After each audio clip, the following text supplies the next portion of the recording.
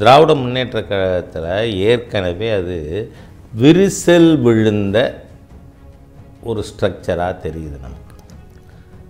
ஒரு பக்கம் ஆராசா என்ன உள்நோக்கத்தில் திமுகக்குள்ளே இருக்கிற ஹிந்துக்களே முகம் சுளிக்கிற மாதிரி பேசுகிறார் தெரியல. திமுகவில் கீழ்மட்டத்தில் இந்த மேலே இருக்கிறவங்க கொள்ளையடிக்கிறான், நாங்கள் தானே வேலை பார்த்தோம் அப்படின்லாம் பேச ஆரம்பிச்சிருக்காங்க. இதனால் இந்த DMK will it remain united for the rest of the period அப்படிங்கிற ஒரு கேள்வி தமிழ்நாட்டில் ஒரு அனிச்சயமான ஒரு சூழ்நிலை ஏற்படுத்தி இருக்கு. சார்ட் ஆஃப்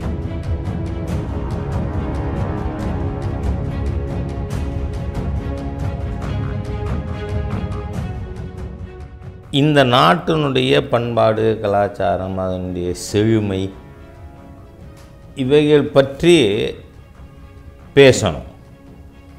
அதுவும் தமிழ்நாட்டில் பேச வேண்டிய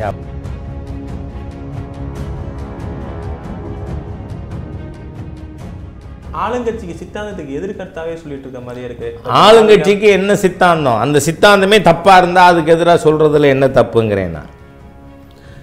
1944 இந்தியாவுக்கு சுதந்திரம் கொடுக்கக்கூடாது, வெள்ளையன் வெளியேறக்கூடாதுன்னு சொல்லிட்டு அடுத்தவரை என்ன சொல்கிறாங்க, லண்டனில் இருந்து கொண்டாவது சென்னை ராஜதானியை ஆள வேண்டும்னு தீர்மானம் போட்ட தேச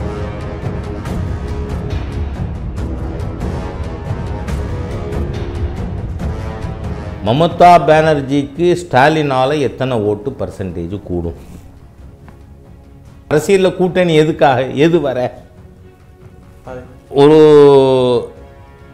வலிமையான எதிர்கட்சியை ஓட்டு ஸ்பிளிட்டுனால அதை ஜெயிக்க விடக்கூடாதுன்னு சொல்லி 4 பேர் சேர்ந்தா அதில் அர்த்தம் இருக்குது.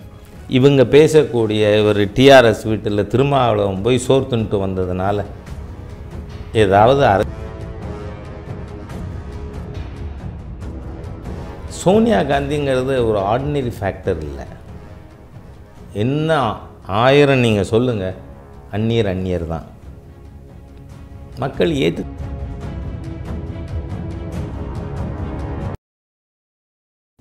தாமரை சொந்தங்களுக்கு வணக்கம். இன்னைக்கு விவாதத்தில் நம்மளுடன் இணைந்திருப்பவர் தமிழக பாஜகவின் மிக மூத்த தலைவர் திரு ஹெச் ராஜா அவர்கள்.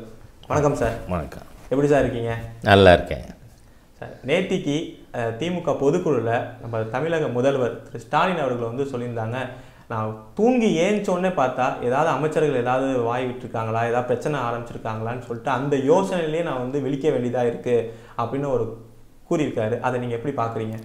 அது மட்டும் இல்லை, அவர் இன்னும் சொல்கிறார், இதனால் எனக்கு தூக்கம் போச்சு, என் உடம்பை பார்த்தாலே உங்களுக்கு தெரியலையா அப்படின்னு. அப்போ ஐயோ இப்படி ஒரு லீடர் பேசுகிறாரே அப்படின்னாவது கொஞ்சம் சீரியஸாவது இந்த மூத்த அமைச்சர்கள் யார் பிரச்சனைகள் உருவாக்குறாங்களோ, ஓசி பஸ்ஸு அப்படின்லாம் பேசி பிரச்சனையை உருவாக்குறாரோ அவர் அப்போவும் நக்கல் அடித்து சிரிக்கிறார்.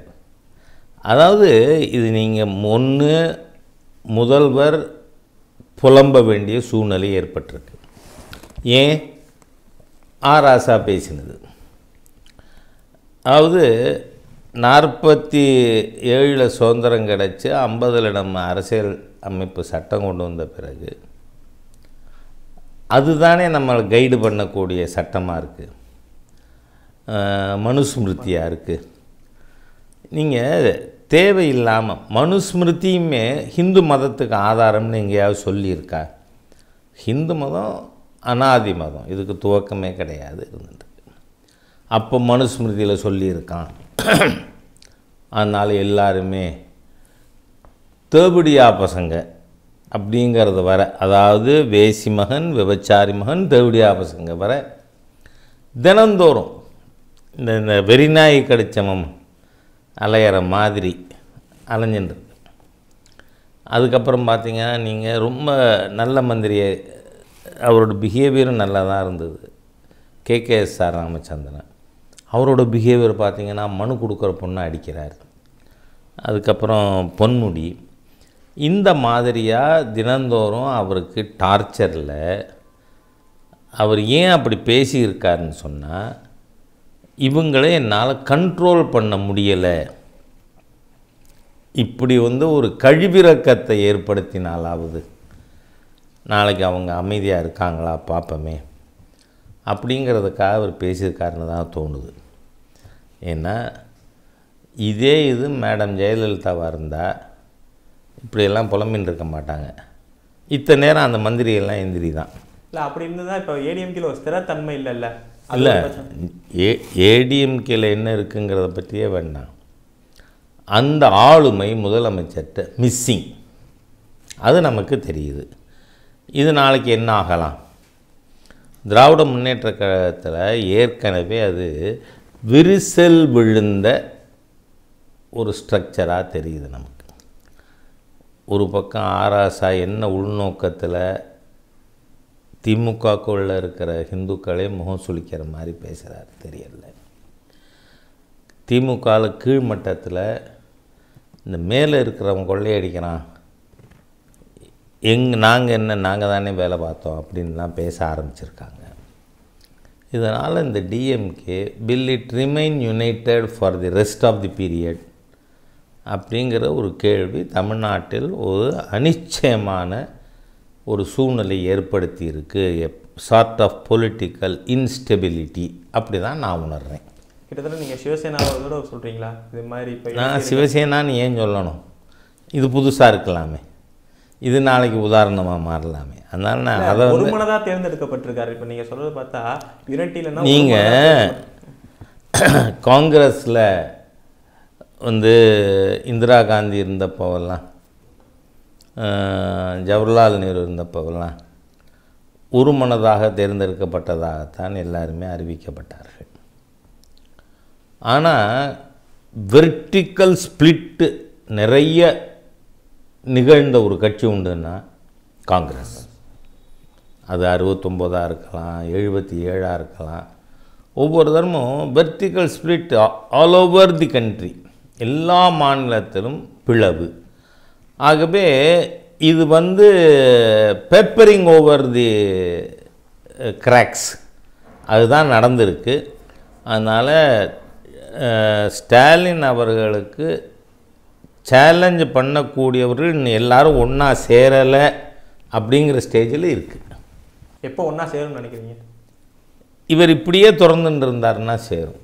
ஏன்னா இன்றைக்கி தமிழ்நாட்டில் நிர்வாகமே இல்லை. நீங்கள் இப்போது இந்த மழைக்கு முன்னாடி முதலமைச்சர் சொன்னார் வந்து எவ்வளவு பெரிய மழை பெஞ்சாலும் சென்னை இனிமேல் பாதிக்காதுன்னு. ஆமாம், அதுதானே இப்போ மழைநீர் வடிகால் பண்ணிகிட்டு இருக்காங்க. ஆனால் எதை எப்போ செய்யறது அப்படிங்கிற ஒரு கேள்வியும் வருது. இப்போ நேற்றுக்கு ஏதோ எல்லாத்தையும் மூடிடுங்க, மழை முடிஞ்சதுக்கப்புறம் ஆரம்பிப்போம். அப்போ வந்து நல்லது தான். ஆனால் அது எப்போ ஆரம்பிக்கிறது? ஏன் இப்போ மூட சொல்லி ஆர்டர் வரணும்? ஏன்னா திடீர்னு இப்போ நாளையிலேருந்து மழை தொடருங்கிறாங்க. we don't know how long it will continue. அதனால் அவருக்கு வந்து முடிவு அவர் கையில் கண்ட்ரோலில் இல்லை. அவர் ஒன்று பேசுகிறார், மற்றவங்க மற்றது பண்ணுறாங்க, அப்படித்தான் தோணுது. இப்போ நீங்கள் நிர்வாகம் சரியில்லைன்னு சொல்கிறீங்க. ஆனால் ஒரு கவர்னருங்கிறது எப்பவுமே ஒரு ஆளுங்கட்சி எதிராக இருக்கிற ஒரு கவர்னர் வந்து எப்பவுமே நிர்வாகத்தான் தலையிடுவார். இதில் ஊழல் இருக்குது, இங்கே நீங்கள் சரியில்லைன்னு. ஆனால் இங்கே இருக்கிற தமிழக ஆளுநர் பார்த்தீங்கன்னா சித்தாந்தத்தில் கை வைக்கிறார். நிர்வாகம் சீராக இருக்கிறதுனால தானே அவர் சித்தாந்தத்தில் கை வச்சு அப்படி கணக்கு இல்லை. நிர்வாகத்தில் கவர்னர் இதுக்கு முன்னாடி இருப்பவர் கூட அதாவது வெளிப்படையாக பேசியிருக்காங்களா? நிர்வாக சம்பந்தமாக இந்த கவர்னர் கவனிக்கலை அப்படின்னு நீங்கள் நினைக்கிறீங்களா? இல்லை, நல்லா இருக்கனால தானே அது பேசுறதுக்கு. அப்படி இல்லை. நல்லா இல்லைன்னா கூப்பிட்டு தான் கவுன்சில் பண்ணுவாங்க, வெளிப்படையாக பேச மாட்டாங்க. ஆனால் கவர்னருங்கிறவர் இந்த நாட்டினுடைய பண்பாடு, கலாச்சாரம், அதனுடைய செழுமை இவைகள் பற்றி பேசணும். அதுவும் தமிழ்நாட்டில் பேச வேண்டிய அவசியம் இருக்குது. காரணம் 1838 கால்டுவெல்ங்கிற நபர் அயர்லாண்டிலிருந்து மதம் மாற்ற வந்த பிறகு எல்லா விதத்திலும் இந்த நாட்டினுடைய சரித்திரம், இதனுடைய கலாச்சார செழுமைகள் அவை மறைக்கப்பட்டு வந்திருக்கிறது. அதனால் அதை பற்றி பேச வேண்டிய அவசியமும் இருக்குது. ரெண்டாவது, அப்படிப்பட்ட சூழ்நிலையை இவங்க உருவாக்குறாங்க. இப்போது ஒன்றும் சாதாரண விஷயங்கள் எடுத்துக்குவோம், எல்லாருக்கும் தெரியும். திருவள்ளுவர் அவர் திருக்குறள் கட்டமைத்திருப்பதே சனாதன தர்மத்தினுடைய நம்பிக்கை தான். தர்மார்த்த காம மோட்சம், சதுர்வித புருஷார்த்தம், மனிதனுடைய 4 விதமான தேவைகள், அவனுடைய குறிக்கோள், இதை குறிக்கக்கூடிய தர்மார்த்த காம மோட்சம், அறம்பொருள் இன்பம், இதுதானே அதனுடைய அடிப்படை. அப்புறம் இன்னும் திருவள்ளுவர் இந்து தானா இல்லையா, அனாவசியமானது உருவாக்குறாங்க இந்த தமிழ்நாட்டில். அதனால் அதை கரெக்ட் பண்ண வேண்டிய பொறுப்பு கூட. ஏன்னா நாளைக்கு தமிழ்நாடும் ஒரு எல்லை மாநிலம். நாம் ரொம்ப மறந்துடுறது என்ன, ஏதோ வடகிழக்கு மாநிலங்கள், ஜம்மு காஷ்மீர், பஞ்சாப் இதெல்லாம் தான் எல்லை மாநிலம் அப்படின்னு நினைக்கிறோம். இல்லை, தமிழ்நாடும் எல்லை மாநிலம் தான். It's a border state. அதனால் இங்கே பிரிவினை சக்திகள் செயல்படாமல் இருக்க இளைஞர்களை கைடு பண்ண வேண்டிய பொறுப்பும் கவர்னருக்கு இருக்குது. அதனால் அவர் சொல்கிறார், அவர் கருத்துக்கள் எதுவும் தவறில்லை. ஆளுங்கட்சிக்கு சித்தாந்தத்துக்கு எதிர்கருத்தாவே சொல்லிட்டு இருக்க மாதிரியே இருக்குது. ஆளுங்கட்சிக்கு என்ன சித்தாந்தம், அந்த சித்தாந்தமே தப்பாக இருந்தால் அதுக்கு எதிராக சொல்கிறதுல என்ன தப்புங்கிறேன்னா, 1944 இந்தியாவுக்கு சுதந்திரம் கொடுக்கக்கூடாது, வெள்ளையன் வெளியேறக்கூடாதுன்னு சொல்லிட்டு அடுத்தவர் என்ன சொல்கிறாங்க, லண்டனில் இருந்து கொண்டாவது சென்னை ராஜதானியை ஆள வேண்டும்னு தீர்மானம் போட்ட தேச துரோகிகள் தானே ஆளுங்கட்சி. இவங்களோட ஜீன் என்ன, டிஎன்ஏ என்ன, தேச விரோதம், வெள்ளைக்காரன் கை கொளுத்தணும். இப்போ கூட நான் சோஷியல் மீடியாவில் பார்த்தேன், ஜீவா அவர்களும் ஈவேராவோட அண்ணனும் கைது செய்யப்பட்ட பிறகு நீ மன்னிப்பு கேளு வெள்ளைக்காரன்ட்டான்னு ஜெயிலுக்கே போய் ஈவேரா பேசினார்னு.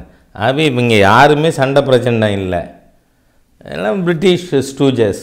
அதனால் ஆளுங்கட்சியின் கொள்கைக்கு அப்படின்னா அது தேச விரோத கொள்கை, அதுக்கு எதிராக பேசியே தீரணுங்கிறேன்னா. அதுக்காக ஒரு அஜெண்டா போட்டே கவர்னர் பேசினாலும் தப்பு இல்லை. அரசியலுக்கு அதுக்கு இடம் இருக்கா? ஏன் இல்லை? கவர்னர் இப்படி பேசுறதுக்கு இல்லை, தாராளமாக இருக்குது. கவர்னர் இந்த நாட்டை பற்றிய கருத்துக்களை சொல்லக்கூடாதுன்னு எங்கேயாவது இருக்கா? இந்த நாட்டுக்கு எதிரான கருத்து ஆளுங்கட்சி ஒன்றுக்கு இருக்கக்கூடாது. அதனால் இந்த அரசாங்கத்துக்கு பிரிவினை எண்ணங்கள் இருக்குது. அதனால தான் ஆரம்பத்தில் முதல் திராவிடியன் ஸ்டாக் அப்படின்னு சொன்னப்பவே நான் அறிக்கை கொடுத்துருந்தேன். இந்த மாதிரி சொன்னது இது முதல் தடவை இல்லை, 62லேயே அண்ணாதுரை சொல்லி அதை அடல்ஜி அப்ஜெக்ட் பண்ணியிருக்காரு. இட் இஸ் செசஷனிஸ்ட், இது பிரிவினைவாதம் அப்படின்னு. அதனால் இந்த ஸ்டாலின் சர்க்கார் வந்ததிலிருந்து பிரிவினைவாதமாகவே தான் இவர்கள் பேசி கொண்டிருக்கிறார்கள். அதனால் அதை கரெக்ட் பண்ண வேண்டிய கோர்ஸ் கரெக்ஷன் இஸ் நீடட். அதை மேதக ஆளுநர் செஞ்சாருன்னா நன்றி கடன் பட்டவராக இருப்போம். இப்போ அண்மையில் நீங்கள் பார்த்துருப்பீங்க பொன்னியின் செல்வன் படம், அதில் ஒரு பெரிய பிரச்சனை போயிட்டுருக்கு. அவர் ராஜராஜன் ஹிந்துவா சைவமா அப்படின்னு. அதில் இப்போ தீக்கா அவங்க சொல்கிறாங்க சைவம், கடவுளேன்ற தீக்கா அவங்க சைவம்னு ஏற்றுக்கிட்டாங்க. அது அப்படி கடந்து போகாமல் இல்லை அவர் ஹிந்து தான் அப்படின்னு சொல்கிறதில்ல. இல்லை, அதை அவங்க பேச வேண்டிய அவசியமே வந்துதா? இல்லை, அப்படி அவசியம் இல்லாட்டி அவங்க அட்லீஸ்ட் சைவம்ங்கிற அளவுக்கு ஒத்துக்கிட்டாங்களே, அதுவே உங்களுக்கு வெற்றி அப்படின்னு நினைக்கிறேன். நான் என்ன சொல்கிறேன், ஹிந்துன்னு ஏன் அதுக்குள்ளே இது பண்ணணும்? இல்லை, இது சிதைக்கின்ற நோக்கம் கொண்டது. இப்போது கிறிஸ்தவர்கள்னு பெந்த குஸ்தையை கூட சேர்த்து ஒன்றா ஒருங்கிணைக்கிறதுக்கு முயல்கிறாங்க. ஆனால் ஹிந்துவை ஏன் பிரிக்கணும்? கான்ஸ்டியூஷன் என்ன சொல்லுது? இவங்க பேசிக்காக சில விஷயங்களை ஏற்க மறுக்கிறார்கள். கான்ஸ்டியூஷனே டாக்டர் அம்பேத்கர் உள்ளிட்ட டாக்டர் ராஜேந்திர பிரசாத், அலாடி கிருஷ்ணாமியர் போன்ற டாக்டர் ஷாம் பிரசாத் முகர்ஜி எல்லாரும் கான்ஸ்டியூண்ட் அசம்பிளி மெம்பர்ஸ். அவங்க எல்லாரும் சேர்ந்து கன்சிடர் பண்ணி கான்ஸ்டியூஷனில் ஹிந்துவை எப்படி டிஃபைன் பண்ணணும் அப்படின்னு வரும்பொழுது தெளிவாக அந்நிய மதங்கள் அற்றது ஹிந்து மதம் அப்படின்னு தெளிவாக சொல்லியிருக்காங்க. அதை அந்த வார்த்தை என்ன சொல்கிறாங்க, Hindus are those who are not either Muslims R Christians R ஜொராஸ்ட்ரியன்னா Parsi.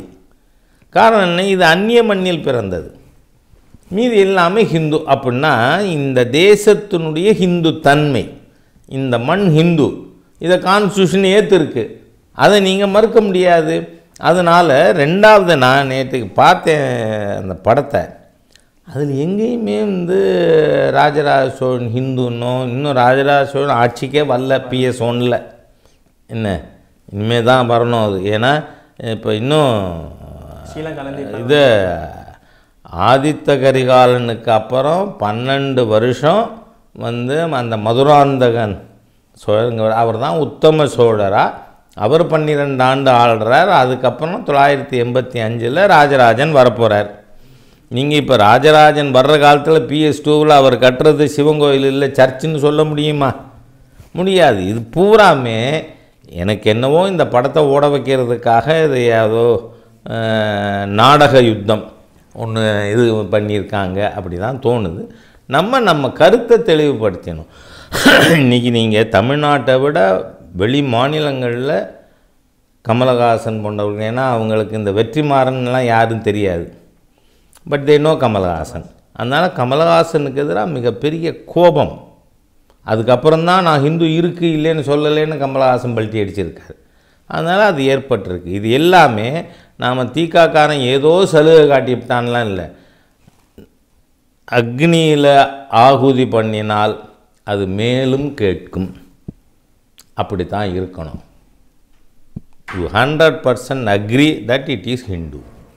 மத்திய பாஜகவுக்கு தமிழக மக்கள் மேலே ஏன் இப்படி ஒரு காழ்ப்புணர்ச்சி? ஏன் காழ்ப்புணர்ச்சி? எங்க மதுரை எய்ம்ஸ் அடிக்கல் நாட்டு விழாவும் இமாச்சல் பிரதேசத்தில் நடந்த அடிக்கல் நாட்டு விழாவும் ஒன்று.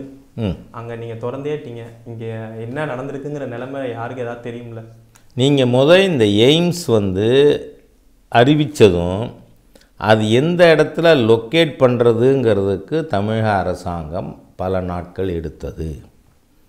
இதுக்கு நிலம் கையகப்படுத்தி கொடுக்க வேண்டிய பொறுப்பு யாரோடது? State government. நீங்கள் எல்லா medical காலேஜுக்கும், இதுவாவது AIIMS totally central project, மற்ற மெடிக்கல் காலேஜுக்கு கூட சென்ட்ரல் கான்ட்ரிபியூஷன் 60%. அதனால தான் நான் ஏற்கனவே என்னோட ஒரு அறிக்கையில் சொன்னேன், 60% கான்ட்ரிபியூட் பண்ணுறான். நீட்டை பற்றி நீங்கள் என்னவோ பேசுகிறீங்க, சென்டர் ஹேஸ் காட் அ சே. அதனால் இந்த எய்ம்ஸில் பேப்பர் ஒர்க்கு, அப்ரூவல், இது எல்லாமே பண்ண வேண்டியது யார்? State government. நீங்கள் டிலே பண்ணியிருக்கீங்க. அதனால தான் இவர் பிஜேபி தலைவர் மதுரை வந்தப்போ கூட தட் ஒர்க் இஸ் 95% ஓவர். அவர் கட்டணம் 95% முடிஞ்சதுன்னு சொல்லலை. ஃபார்மாலிட்டிஸ் பூரா பேப்பர் ஒர்க்கெலாம் 95% ஓவர். அதனால் விரைவில் அது கட்டடம் கட்டி முடிக்கப்படும் அப்படின்னு சொல்லியிருக்கார். அதனால் மாநில அரசாங்கத்தினால்தான் டிலே. அங்கே இருக்கிற கவர்மெண்ட்டு உடனே செஞ்சாங்க. எனக்கே நான் பல தரம் அறிக்கை விட்டுருக்கேன். அதை இதில் வைக்கிறதா, தஞ்சாவூரில், சிங்கிப்பட்டியில், இல்லை அதை மதுரையில் வைக்கிறதா, பல சண்டை இருந்தது, ஆசிலேஷன் இருந்தது. அதுதான் காரணமே ஒழிய பிஜேபி கட்சி ஓகே. இப்போ இவங்க ஆளுங்கட்சி ஒன்றும் முனைப்பெடுக்கலைங்கிறீங்களா? இவங்க இவ்வளவு நாள் paper approval for everything, centre நான் இதை கொடுக்குறேன்னு சொல்லியாச்சுன்னா சென்டரோட வேலை முடிஞ்சு போச்சு. கட்டடத்தை கட்டி ஹேண்ட் ஓவர் பண்ண வேண்டிய வரைக்கும் பண்ண வேண்டியதெல்லாம் ஸ்டேட் கவர்மெண்ட் ஒர்க்கு தான். இவங்க தான் டிலே பண்ணுறாங்க. இப்போ அது முடிஞ்சு போயிருக்கு, கட்டடம் கட்டுற வேலை ஆரம்பிக்கும். இப்போ நம்ம சென்ட்ரல் பாலிடிக்ஸ் போவோம் சார். நம்ம இந்தியாவோட பொருளாதாரம் ஸ்திரத்தன்மையாக இருக்குது, நம்புறீங்களா? இன்றைக்கு கூட ஒரு செய்தி வந்திருக்கு, இந்திய பொருளாதாரம் தான் ரொம்ப ரோபஸ்டாக இருக்குது. காரணம் என்னென்னா, டைரக்ட் டேக்ஸ் கலெக்ஷன் சென்ற ஆண்டை விட 23% கூடியிருக்கு. நாம் எந்த மாதிரி காலகட்டத்தில் இருந்து கொண்டு இருக்கோம்? உலக பொருளாதாரங்கள் எந்த மாதிரியாக இருந்துருக்கு அப்படிங்கிறதையும் கவனித்து முடிவுக்கு வரணும். Corona period, total lockdown, partial lockdown, இதையெல்லாம் மீறி இப்போது டைரக்ட் டேக்ஸ் கலெக்ஷன். இந்த டைரக்ட் டேக்ஸ் கலெக்ஷனுங்கிறது வருமானம் இருந்தால்தான் வருமான வரி. அந்த டைரக்ட் டேக்ஸ் கலெக்ஷனே இப்போ 23% அதிகரிச்சிருக்கு. அதே மாதிரியாக 1,47,000 கோடி போன மாதத்தினுடைய ஜிஎஸ்டி கலெக்ஷன். ஸோ இந்திய பொருளாதாரத்தினுடைய அடித்தளம் மற்ற நாடுகளை விட மிக வலிமையாக இருக்கிறது. இன்றைக்கி மற்ற நாடுகளுடைய வளர்ச்சி விகிதம் நீங்கள் இன்றைக்கி பார்த்தா 2 விதத்தில் ரொம்ப வருஷமாகவே for over 2-3 decades brick Nations தான் முன்னாடி இருக்காங்க. Brazil, Russia, India, China. அந்த பிரிக்கு அப்புறம் பிரிக்ஸ் ஆச்சு, சவுத் ஆஃப்ரிக்கா சேர்ந்து. இதுகளில் இப்போது நம்பர் 1 பிளேஸில் வந்திருக்கிறது இந்தியா. அது மட்டும் இல்லை, ஒட்டுமொத்த பொருளாதார வளர்ச்சியிலேயே இன்றைக்கி இந்தியாவுக்கு 4வது இடம். அதாவது ரஷ்யா, சீனா, அமெரிக்கா, இந்தியா. இதுக்கு முன்னாடி ஜெர்மனி இருந்தது. இப்போ ஜெர்மனி 5வது இடத்துக்கு போய் இந்தியா வந்திருக்கு. ஆகவே இந்திய பொருளாதாரம் ரொம்ப உறுதியாக வலிமையாக இருக்கிறது. நீங்கள் சொன்ன இதுக்கு எல்லா இண்டிகேட்டர்ஸும் சொல்லியிருக்கேன் நான். நீங்கள் சொன்ன மாதிரியே ஜிஎஸ்டி கலெக்ஷன் ரொம்ப இன்க்ரீஸ் ஆகிட்டே இருக்குது. டைரக்ட் டேக்ஸும் 23% இன்க்ரீஸ் ஆகிருக்கு. ஆனால் நம்ம ருப்பி ஃபால் வரலாறு காணாத அளவுக்கு மிகப்பெரிய சரிவு கொண்டு வந்திருக்குல்ல. அதாவது நீங்கள் அமெரிக்கன் டாலருக்கு எதிராக மாத்திரமே அதை வச்சு தான் நம்ம கணக்கீடு பண்ணுறாங்க. அதை வச்சு தான் பண்ணணும்னு அவசியம் இல்லை. அதனால தான் இப்போ ஈரோ ஏன் வந்தது. Why should we go for dollar for all international trade activities அப்படிங்கிறது 20 வருஷமாக இந்த விவாதம் நடந்து கொண்டு இருக்குது. இப்போது அமெரிக்கன் டாலர் மட்டும்தான், அது மட்டும் இல்லை, நீங்கள் American dollar versus Indian rupee மட்டும் இல்லை, American dollar versus all other currencies கூட அமெரிக்கன் டாலர் ஸ்ட்ரெங்தன் ஆகியிருக்கு. ஸோ அதுக்கு சர்வதேச அளவில் மாற்று நம்ம கண்டுபிடிக்கலாம். 2-3 முறை இருக்குது. நாம் ருப்பி டேர்ம்ஸில் பெட்ரோல் இம்போர்ட் பண்ணுறோம், க்ரூட் ஆயில் அப்படின்னா it is also an attempt to not depending much on dollar. இப்போது டாலருங்கிறது என்னவா இருக்குது, ஒரு கமாடிட்டி. இப்போ அந்த கமாடிட்டியுடைய டிமாண்டு கூடினால் அதோட விலை ஏறத்தான் செய்யும், அதோட டிமாண்டை குறைக்கும். ஆனால் இந்தியாவில் சந்திரசேகர் பிஎம்மாக இருந்த மாதிரி அப்போ இம்போர்ட் பண்ணுறது 2 வாரத்துக்கான இம்போர்ட்டு கூட கையில் ஃபாரின் எக்ஸ்சேஞ்ச் இல்லை, நம்ம தங்கத்தை அடமானம் வச்சோம், இந்த மாதிரியெல்லாம் நடந்தது. இப்போ அந்த மாதிரி எந்த சூழ்நிலையும் இல்லை. நம்ம சஃபிஷியன்ட் ஃபாரின் எக்ஸ்சேஞ்ச் ரிசர்வ்ஸ் இருக்குது இந்தியா. அது மட்டும் இல்லை, internally we are very strong. நம்ம இன்டர்னல் கன்சம்ஷன் அதெல்லாம் கூடியிருக்கு. We are managed corona well. இன்றைக்கி 218 கோடி டோஸ் கொரோனா ஊசி இலவசமாக போட்டிருக்கோம். அதே மாதிரி நாம் ஃபார் மோர் தேன் 100 நேஷன்ஸ் ஃப்ரீயாக சப்ளை பண்ணியிருக்கோம். ஆகவே நம்மால் நாம் நினச்சதை செய்ய முடியுது. அந்த அளவிற்கு நம்முடைய பொருளாதாரமானது இன்றைக்கி இந்த குஜராத்தில் ஒரு whole village solar village. We are moving in the right direction. அதனால் எந்த விதமான இதுவும் பொருளாதார ரீதியாக இந்தியாவிற்கு ஆபத்து இல்லை.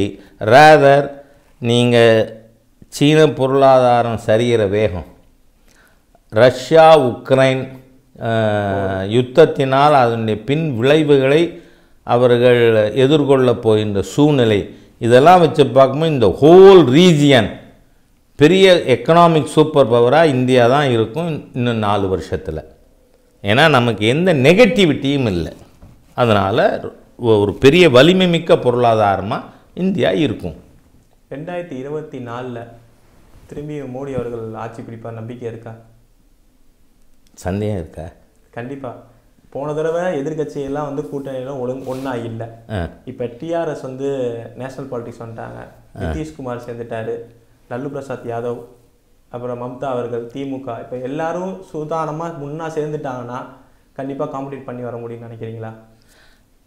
ஒரு சில கேள்வி கேட்குறேன், நீங்கள் அதுக்கு பதில் சொல்லிட்டீங்கன்னா நான் சொல்ல வேண்டிய பதில் தன்னால் வந்துடும். இது முதல் தரம் நடக்கிறதா? இல்லை. நானும் அரசியலை ரொம்ப உன்னிப்பாக கவனிக்க ஆரம்பித்து 45 ஆண்டுகளாச்சு. ஆக்டிவ் பார்ட்டிசிபேஷனே. ஏன்னா நான் பொலிட்டிக்கல் ஆஃபீஸ் ஏற்றுக்கொண்டது 1978 காரைக்குடி 4வது வார்டுக்கு தலைவராக ஜனதா கட்சிக்கு. அன்னிலேருந்து நான் க்ளோஸாக ஃபாலோ பண்ணிட்டு வரேன். இந்த அது முலாயம் சிங்கோ லாலுவோ இதெல்லாம் sprinter groups of socialist party. அப்போ விளையாட்டாக சொல்லுவாங்க, இந்த சோஷலிஸ்ட்டுகளால் 3 வருஷம் ஒன்றாவும் இருக்க முடியாது, 2 வருஷம் பிரிஞ்சிருக்கவும் முடியாது, தே unite only to split again அப்படின்னு அவங்கள பற்றி பேசுவாங்க. நான் கேட்குறேன், ஏடிஎம்கேன்னு இருந்தது, அது ஏஐஏடிஎம்கேயாக மாறித்து. Has that changed the all India polity? ஏன் மாற்றம் வந்ததா? இல்லை, ஜஸ்ட்டு பேரில் ஆல் இண்டியான்னு சேர்ந்தது. அதுதான் இன்றைக்கி கேசிஆர் பண்ணியிருக்கிறதும். கேசிஆருக்கு ஆந்திராவிலே இன்ஃப்ளூயன்ஸ் இருக்கா? இல்லையே. இங்கே வந்து சந்திரபாபு நாயுடு இஸ் எ நான் என்டைட்டி தெலுங்கானாவில். அதே மாதிரி டிஆர்எஸ் ஆந்திரா பகுதியில் நான் என்டைட்டி, அவங்க அந்த கட்சியே இல்லை. ஓகே, இவங்க எல்லாரும் ஒன்றா சேரட்டும். மமதா பானர்ஜிக்கு ஸ்டாலினால் எத்தனை ஓட்டு பர்சன்டேஜ் கூடும்? இல்லை, ஸ்டாலினுக்கு ஜெகன்மோகன் ரெட்டியால் எவ்வளவு கூடும்? டிஆர்எஸால் எவ்வளவு கூடும்? ஒருத்தருக்கு இன்ஃப்ளூயன்ஸ் இருக்கிற இடத்துல இன்னொருத்தருக்கு இல்லை. எப்போ இது பாதிப்புக்கு வரும்னாலே, ஒருத்தருக்கு 5% இருக்குது, இன்னொருத்தருக்கு 15% இருக்குது, அந்த 2 பேரும் சேர்றான் ஒரு மாநிலத்தில் அப்படின்னா அந்த கூட்டணிக்கே அர்த்தம் இருக்குது. இல்லைன்னா இல்லை. அரசியலில் கூட்டணி எதுக்காக? எது வர? ஒரு வலிமையான எதிர்கட்சியை ஓட்டு ஸ்பிளிட்டுனால அதை ஜெயிக்க விடக்கூடாதுன்னு சொல்லி 4 பேர் சேர்ந்தா அதில் அர்த்தம் இருக்குது. இவங்க பேசக்கூடிய ஒரு டிஆர்எஸ் வீட்டில் திருமாவளவன் போய் சோர்த்துன்ட்டு வந்ததுனால ஏதாவது அரசியல் மாற்றம் வரப்போகுதா? ஏதோ அவருக்கு ஒரு நாள் டின்னர் கொடுத்தார், அவர் கௌரவிச்சார், அவ்வளவுதான். தேர் எண்ட்ஸ் தி மேட்டர். அதனால் இந்த கூட்டணிகள் எதுவும் பாதிக்காது. நீங்கள் 2014 எடுத்துக்கோங்க. இன்றைக்கி இருக்கின்ற வலிமை 2014 இல்லை. இன்றைக்கி இருக்கின்ற உறுதியான எதிர்பார்ப்பு 2014. மோடி தான் வருவார். இல்லை, அது பெரிய அலை தானே அப்போ இருந்தது. இல்லை, 2014 மோடி தான் வருவார், ஆனால் பெரும்பான்மை வராது. அப்படி ஒரு பேச்சே இருந்தது. டிஸ்கஷனே டெய்லி என்ன இருந்தது? மோடி தேர்தலுக்கு அப்புறம் மேடம் ஜெயலலிதாவை அப்ரோச் பண்ணுவாரா, இல்லை மமதா பானர்ஜியை அப்ரோச் பண்ணுவாரா, இல்லை மாயாவதியை அப்ரோச் பண்ணுவாரா? ஏன்னா இவங்க எல்லாருமே நம்மளோட ஒரு காலகட்டத்தில் இருந்தவங்க தான். அதனால் மோடிக்கு பெரும்பான்மை கிடைக்காது. அதனால் இவங்களில் யாரையாவது சேர்த்துக்க வேண்டியிருக்கும் அப்படின்னு. ஆனால் அது 2019 இல்லவே இல்லை, அப்படி ஒரு டிஸ்கஷனே வரல. அதே மாதிரி 2024 எந்த விதமான பாதிப்பு இருக்க போகிறதில்ல. லேட்டஸ்ட்டாக 2 சர்வே வந்திருக்கு, சி ஓட்டர்ஸோடதும் இதுவும். என்டிஏக்கு 380 சீட்ஸ் கொடுத்துருக்காங்க. Now we have only 350. பிஜேபிக்கு 303, என்டிஏக்கு 350. பட் என்டிஏக்கு 380 கொடுக்குறாங்க. இது என்ன ஆகும்? எப்பொழுதுமே பிரச்சாரத்தில் ஓட்டுக்களை கூட்டுகின்ற, சீட்டுக்களை கூட்டுகின்ற திறமை இருக்கின்ற ஒரே கட்சி பிஜேபி தான். தொடர்ந்து அதோட ஹிஸ்ட்ரியில் சொல்கிறேன், 4% ஓட்டு தான் வரும்னு சொல்கிறத கூட அது பிரச்சாரத்தினால 6 ஆகும். அதனால் அந்த காலகட்டத்தை என்டர் பண்ணிட்டோம். தமிழ்நாட்டில் சொல்கிறீங்களா? இல்லை, த்ரூ அவுட் இந்தியா. என்ன, பிஜேபி ஹஸ் ஐடென்டிஃபைடு செகண்ட் வந்த 140 இடங்கள் அப்பார்ட் ஃப்ரம் திஸ் 303. அந்த 140 இடங்களில் ஆல்ரெடி மந்திரிகளுடைய டூர்கள் இதெல்லாம் ஆரம்பித்தாச்சு. அதனால் இந்த எண்ணிக்கை கூடுமே ஒழிய 380ங்கிறது குறையாது. என்னோடது 400 குறைய மாட்டோம். இந்த காணொலியில் எனக்கு இறுதியான கேள்வியா, இப்போ வந்து காங்கிரஸுக்கு தலைமை தேர்தல் வருது, அதை எப்படி நீங்கள் பார்க்குறீங்க? காந்தி ஃபேமிலியிலேருந்து காங்கிரஸ் தப்பிக்குமா? இவங்க டூ லேட் எ டிசிஷன். எப்போ நரசிம்மராவ்னு ஒருத்தர் நேரு ஃபேமிலிக்கு வெளியில் ஒரு 5 ஆண்டு அரசு நடத்தினாரோ அன்றையிலிருந்தே இவர்கள் இனிமேல் நேரு குடும்பம் இல்லை அப்படிங்கிற ஒரு முடிவுக்கு காங்கிரஸ் வந்திருக்குமானால் இவ்வளவு பெரிய சரிவை அது சந்தித்திருக்காது அப்படிங்கிறது என்னோட எண்ணம். அதுலேயும் சோனியா காந்திங்கிறது ஒரு ஆர்டினரி ஃபேக்டர் இல்லை.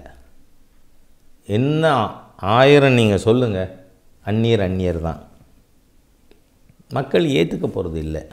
அவங்க இதில் தான் ஜெயிச்சாங்களே 2 தடவை டேர்மில். ஐயோ, நான் என்ன சொல்கிறேன், பை டிஃபால்ட் ஜெயிக்கலாம். நான் அதனால தான் நரசிம்மராவ் பீரியடுக்கே போனேன். கண்டினியூ பண்ணியிருக்கணும். ஏன்னா அவர் ஒரு 5 வருஷம் கட்சிந்து, ஆனால் அவரோட இதுக்கு கூட, இந்த ஃபியூனரலுக்கு கூட மரியாதை செலுத்த காங்கிரஸ் ஆஃபீஸுக்கு அவரோட பாடி கொண்டு வரக்கூடாதுன்னு சொல்லி இன்சல்ட் பண்ணாங்க. நீங்கள் அந்த காங்கிரஸ் கட்சிக்குள்ளே இருக்கிற சோனியா காந்தி குரூப்பினுடைய நான் ஹிந்து கொட்டேரி, அது it is insulting any Hindu leader. அந்த மாதிரியான ஒரு சூழ்நிலை, மைண்ட் செட்டு இத்தனை இருக்குது. எனக்கு பெரிய ஆச்சரியம், இந்த இப்போ தலைவர் பதவிக்கு போட்டி போடுறாரு மல்லிகார்ஜுன கார்கே சனாதன தர்மத்தை அழிக்கணும்னு பேசுகிறார். இது காங்கிரஸ் இன்னும் கீழே தள்ளும். இன்றைக்குமே பெரும்பான்மை சமுதாயத்தை எதிர்க்கின்ற கட்சி நம்பர் உணவாக வராது, வரவே முடியாது. மக்கள் ஏற்றுக்க மாட்டாங்க. அங்கங்கே இருக்கிற லோக்கல் ஃபேக்டர்னால ஏதாவது சீட்டுகள் ஜெயிக்கலாம். Numero Uno they cannot. அதனால் காங்கிரஸ் கட்சி வந்து இப்போ எடுத்திருக்கிற இந்த முடிவு கூட சோனியா காந்தி கை காட்டுகின்ற அவருடைய கைக்கூலியாக செயல்படுவாருங்கிற நம்பிக்கை இருக்கக்கூடியவரை தான் முன்னிலைப்படுத்துகிறாங்க. அசோக் கெலட் விஷயத்தில் எவ்வளவு குழப்பத்தை சந்திச்சது காங்கிரஸ் அப்படிங்கிறத நம்ம பார்க்குறோம். நாட் டூ ஃபார் ஆஃப் இந்த 20-25 நாளுக்குள்ளே. அதனால் இதனால் காங்கிரஸ் கட்சிக்கு ஒரு பெரிய வலு ஒன்றும் ஏற்பட போகிறது இல்லை. ஒரு லைட் ஹார்ட்டட் கொஸ்டின்ஸா, திரு விக்ரம் அவர்களுக்கு நீங்கள் படம் பார்த்துட்டு கால் பண்ணதா செய்திகளோட உண்மையா? ஆமாம். ஏன் அவருக்கு மட்டும் குறிப்பாக கால் பண்ணீங்க?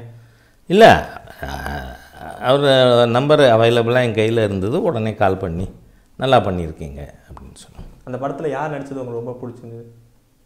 இல்லை, பொதுவாகவே படம் நல்லா இருந்தது. அதாவது எனக்கு அதில் மகிழ்ச்சி தர்ற ஒரு விஷயம், பாகுபலிக்கு அப்புறம் அந்த அளவு பிரம்மாண்டம் இருந்ததுன்னு சொல்ல மாட்டேன், ஆனால் ஒரு பிரம்மாண்டமான படம் எடுக்கப்பட்டிருக்கு. ரெண்டாவது, இந்த முயற்சியை நான் வரவேற்கிறேன். தொடர்ந்து ஒரு சில நாட்களாக நீங்கள் பார்த்தீங்கன்னா இந்த ஜாதிகளை வைத்து, ஜாதி மோதல்களை வைத்தே, என்றைக்கோ இந்த ஜாதி மோதல்லாம் முடிஞ்சு போச்சு. ஐஏஎஸ் படித்த பிராமின் ஆஃபீஸர் இன்னொரு ஐஏஎஸ் தலித் ஆஃபீஸரை கல்யாணம் பண்ணி கொண்டது, அந்த மாதிரியான சம்பவங்கள் குவைட் ஆஃபன் நடந்துட்டுருக்கிற ஒரு காலகட்டத்தில் இந்த குரங்கு மாதிரியாக அந்த குரங்கோட புண்ணு ஆறவே ஆறாது. ஏன்னா அது அந்த புண்ணை பிச்சு பிச்சு பார்த்துட்டே இருக்குமா. அது மாதிரி இருந்த ஒரு சூழ்நிலையில் நம்ம ராபர்ட் கிளைவில் ஆரம்பித்து மவுண்ட் பேட்டன் பிரபு வரைக்கும் ஒத்தொத்தருக்கும் ஒரு பக்கம் ஹிஸ்ட்ரி பாடத்தில் அதே மாதிரி முகல் பீரியட். நம்ம குழந்தைகள் கேட்டோம்னா பாபருக்கு பையன் யார் ஹுமாயூனுக்கு பையன் யார் அக்பர், அதெல்லாம் கரெக்டாக சொல்லுவாங்க.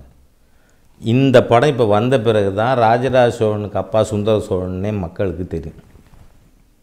அந்த அளவுக்கு நாம் என்ன நினைக்கிறோம், இன்வேஷன் அதிலிருந்து தான் இந்த நாட்டின் ஹிஸ்ட்ரி ஆரம்பிக்குது, அந்நிய படையெடுப்பு இல்லை. அதுக்கு முன்னாடி பல்லாயிரக்கணக்கான ஆண்டுகள் இந்த தேசம் நாம் ஆண்டிருக்கோம். நம்ம சரித்திரம் என்ன, நம்ம முன்னோர்கள் யார், அதுவும் நீங்கள் பாரத தேசத்தில் அசோக பேரரசு, ஹர்ஷ பேரரசு, குப்த பேரரசு எல்லாம் இருந்திருக்கு. எல்லாத்தையும் விட பெரிய பேரரசு சோழ பேரரசு தான்.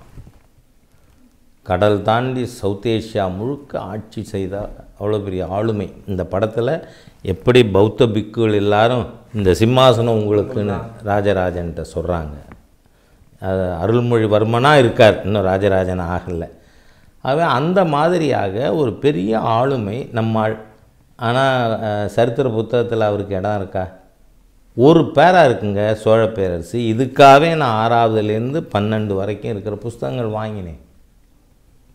தமிழ் புக்கு, ஹிஸ்ட்ரி புக்கு அதெல்லாம் வாங்கி பார்த்தேன். நான் என்ன இருக்குது இந்த நாட்டில் மக்களுக்கு அப்படின்னு. இப்போ அப்படிப்பட்ட சூழ்நிலையில் மக்களை தேடி போய் நம் முன்னோர்கள் யார், நம் மன்னர்கள் யாருன்னு பார்க்கறதுக்கு ஒரு ஸ்டிமுலியாக இந்த படம் அமைஞ்சிருக்கு. அதனாலேயே இந்த மாதிரி படங்கள் தொடர வாய்ப்பு இருக்குது. அப்படிங்கிற விதத்தில் இது எனக்கு மகிழ்ச்சி.